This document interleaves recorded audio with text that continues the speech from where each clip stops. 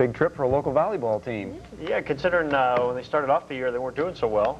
Little young team, but they're getting better. Yeah, now you might say the Edison Community College volleyball team is looking to state its case. ECC struggled at the start of the season with a young lineup, but the Lady Bucks have battled back to nail down a spot in the state tournament, which begins on November 9th in Miami. This will be the third time in 5 years Edison will be going after a state title, but it will not be easy. Coach Kelly Botner's team will have to tangle with two teams from its own conference in the tournament, Miami-Dade South and Miami-Dade Wolfson, both nationally ranked, but hey, with a young team like Edison's, you have to believe anything can happen once you get to state.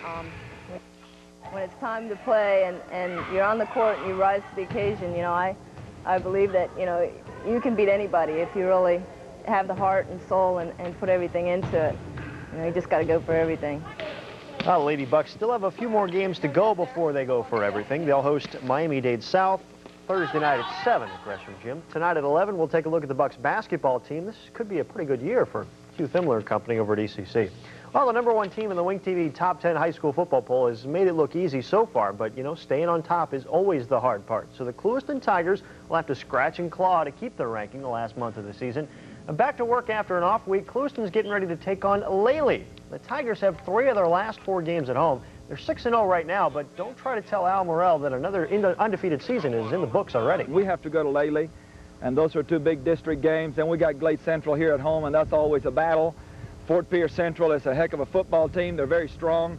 And we finish it out with Cypress as another team that can be very explosive. So we're going to have to continue to play real good football, you know, every week. There's no other way around that.